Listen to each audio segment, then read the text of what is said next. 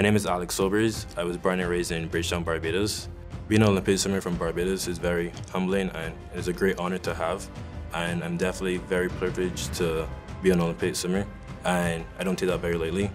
Having Alex join our team has been a really neat opportunity, not only for our program, but like for me professionally as a coach. To get to work with a swimmer of that caliber is something that really happens once in a coaching career, or not very frequently. And so it's a real honor, right, to work with an athlete of this level and somebody who's already been to the Olympics and has been on the international stage since he was a 14 or 15-year-old, right? And so that's really, really neat.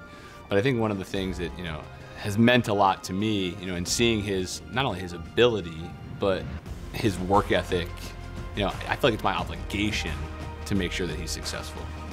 Being an Olympic athlete, a lot of people look up to you, and everyone that got me to where I am right now, pushed me and motivated me. I feel like I just have to return and just motivate everyone that looks up to me.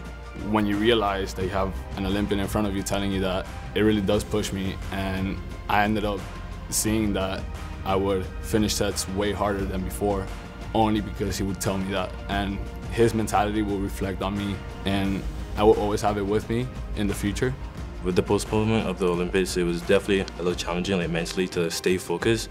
But when I got back in the pool and working out, it was definitely what I enjoyed to keep on doing. So I'm looking forward for the 2021 Olympics.